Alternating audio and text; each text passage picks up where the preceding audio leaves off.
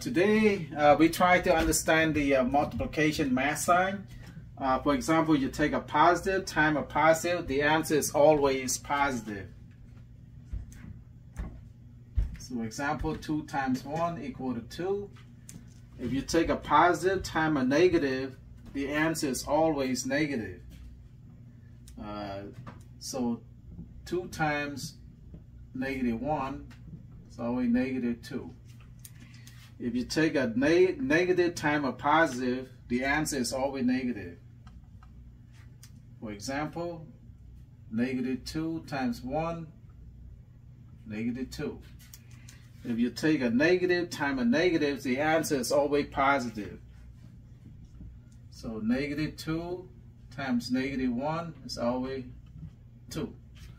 So I hope you understand all the math sign here. Thank you very much for watching. If you like my videos, please like, share, and subscribe. Bye-bye.